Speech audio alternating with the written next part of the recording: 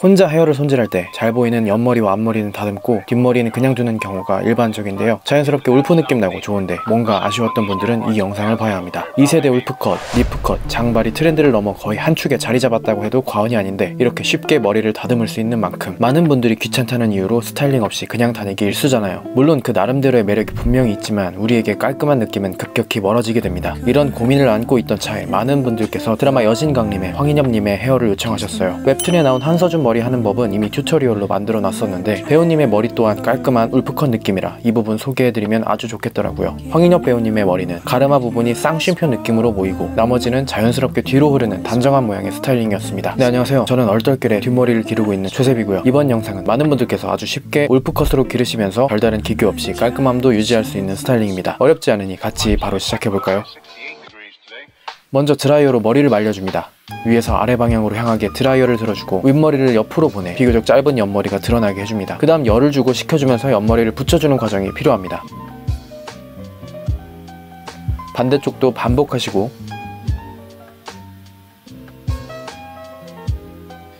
윗머리를 이제 전체적으로 차분하게 말려주시면 드라이는 끝이 납니다. 가르마는 자연스럽게 생기는 부분으로 잡아주시면 좋은데 황인엽님의 가르마는 6대4에 가까운 7대3 가르마로 잡아주시면 느낌이 더 잘 나실 거예요. 옆머리를 붙여주는 과정에서 윗머리를 번갈아 옮기면서 마냥 누워있는 형태로 마른 게 아니라 볼륨이 어느 정도 살아있을 겁니다.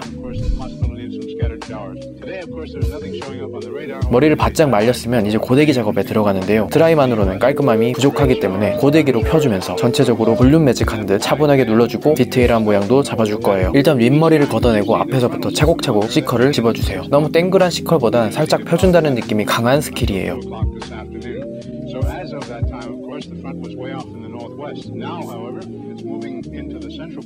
고데기로 눌러주고 식히면서 모양을 잡아주는데 앞머리는 모이는 C컬, 앞머리를 벗어나서 뒤로 넘어가는 C컬로 만들어주시는 게 포인트입니다.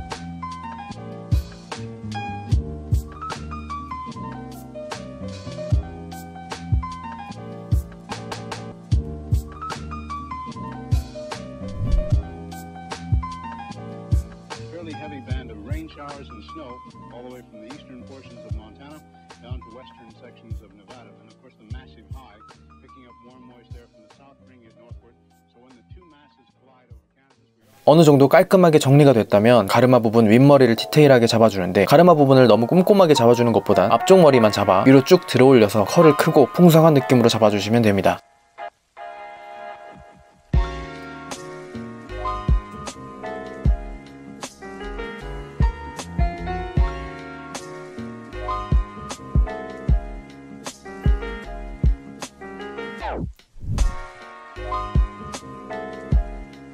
자, 이렇게 고데기로 모양을 잡았지만 이대로는 완성할 수 없습니다. 스타일링한 머리에 덩어리감을 주어야 하기 때문에 왁스를 선택했습니다. 모레모포맨의 매트 하드 왁스 사용할게요. 먼저 적당량을 잘 덜어서 사용하시는 게 중요한데 양은 손가락의 반마디 정도 덜어낸다고 생각하시면 좋습니다. 스타일링 제품 바를 때 기본은 처음부터 너무 많이 바르시면 떡질 수 있다는 걸 유념하세요. 차라리 조금씩 여러 번 레이어링 하시는 걸 추천합니다. 바르실 땐 손바닥에 잘 녹여서 털듯이 전체적으로 발라주시면 되고요. 방향은 뒤에서 앞으로 향하게 점점 진출하며 발라주시면 됩니다. 하드 왁스긴 해도 제형이 부드러운 제형이라 소프트하게 발리는 게 특징이었고요. 그 특유의 소프트함은 손바닥에 잘 녹아서 떡지는 불상사가 최소화할 수 있었습니다. 고데기로 만들었던 모양 기억하면서 머리 잡아주시면 왁스는 끝나는데 이렇게 왁스까지 발랐음에도 한 가닥이 계속 거슬렸는데 시간 없을 때 언제 이거 교정하고 다시 고데기하고 그러겠습니까?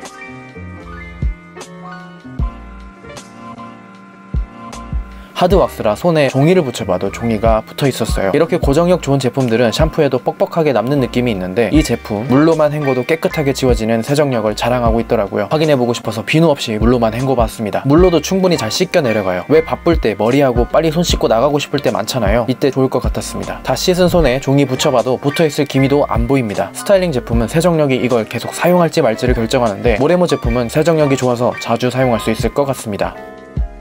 이럴 때 우리한테 필요한 건 스프레이죠. 강력한 고정력으로 우리가 조금 더 완벽하게 머리 모양을 잡았다 해도 바로 교정이 가능합니다.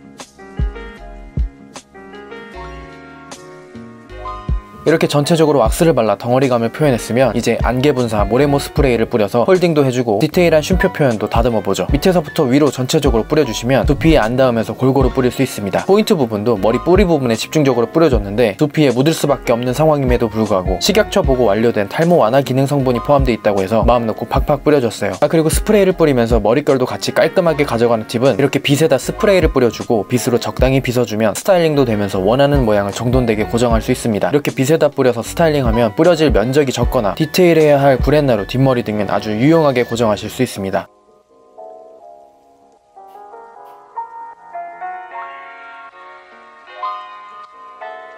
스프레이로 굳혀주고 적당히 열을 가해서 도자기 굽듯 모양을 완성하실 수 있어요.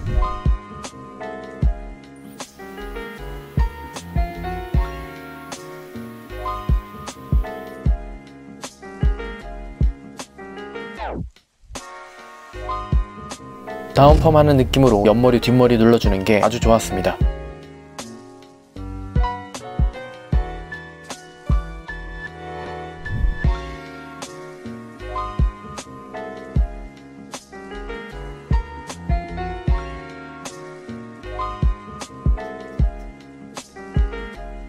자, 이렇게 하면 여신강림, 황인엽님의 한서준 헤어는 완성입니다.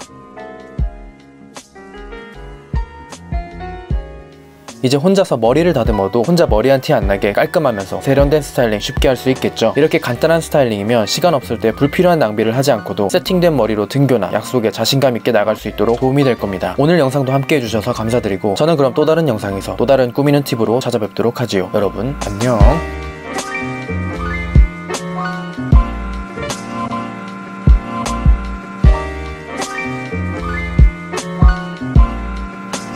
향수를 추가로 안 뿌려도 될 정도로 향이 나쁘지 않아서 마무리 센스로 한 번 더 뿌려주고 나가보겠습니다.